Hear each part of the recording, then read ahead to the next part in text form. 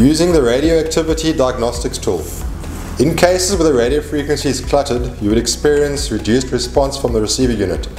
If the interfering radio noise is strong enough, a receiver can become totally unresponsive. To use the diagnostics tool, we press and hold set, scroll up to DRA, press set. You will see the signal strength meter. If using a previously learnt in Nice remote, it will show the location and channel.